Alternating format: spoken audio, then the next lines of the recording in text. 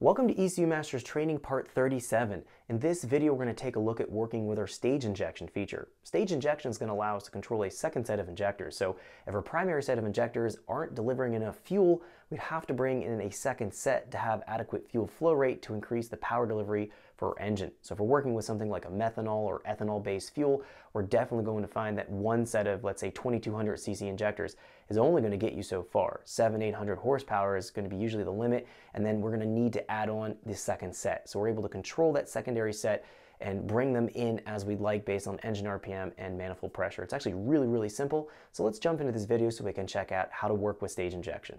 Okay, so let's get started. We're going to be taking a look at working with our stage injection feature in our EMU Black tuning software. Now before we jump into our training tutorial, make sure you have your advanced tuning page layout open so you can follow along with what I have on screen here in the video. We're able to find that under desktops, open desktops template, then here under advanced tuning. So I'm going to click cancel right now, and I'm going to move from my setup page here and then to our s.injector, or short for stage injector. Now within this page here, we find all of the programming details to make our stage injection work. It's actually very simple to set up and configure a second set of injectors, as we're going to be finding here in our tutorial. So let's talk about what the stage injection is going to represent and why we might want to use it on our vehicle. So stage injection is going to be when we add a second set of injectors if we cannot provide enough fuel flow rate through the primary set of injectors. So the primary set is going to be what we start our engine on, idle, cruise, even under full throttle. It's going to be where we deliver the primary amount of fuel.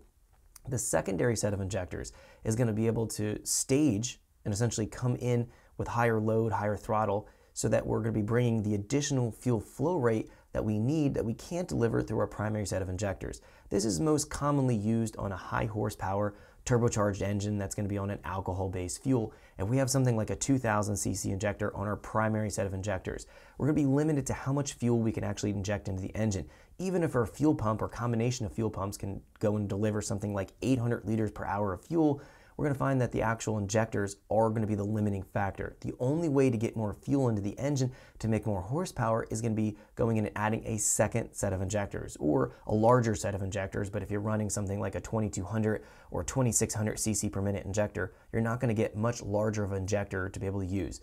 So it's going to offer us the advantage of being able to get the fuel delivery properly into the engine and not having to run our base fuel pressures extremely high to try to get a little bit more fuel flow rate out of our primary injectors. Now the other aspect of this, the other way we can use our stage injection, is if we have a 2000 cc injector on our primary and we have a car that's going to be driven not on the racetrack, but it's going to be driven on the road.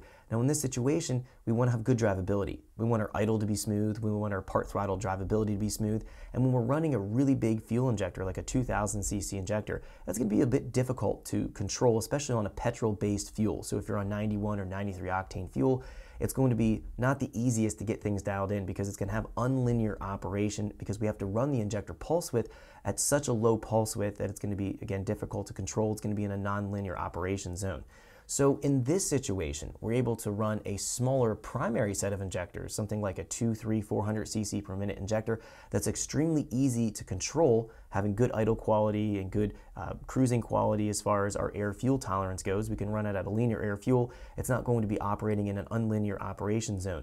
In this situation, then we could use a secondary set of injectors to bring the additional fuel flow rate in when we get into boost. This will give you the best of both worlds. So we're able to accomplish either situation with the stage injection, and you have to really think if it's going to be something that you need for your application. If you can deliver all of the fuel to the primary set of injectors and the car idles and cruises smooth, then just run a single set of primary injectors. But if you need the fuel flow, you need to get the... Thanks for checking out our teaser clip. If you want to see the rest of this video and more than 500 hours of current EFI training we have to offer, make sure you click right here. If you want to go and check out more teaser clips from this training course, click here, and you don't want to miss any of the videos we're going to be releasing on this channel, so make sure you subscribe and click here. Thanks for watching, and I'll see you guys later.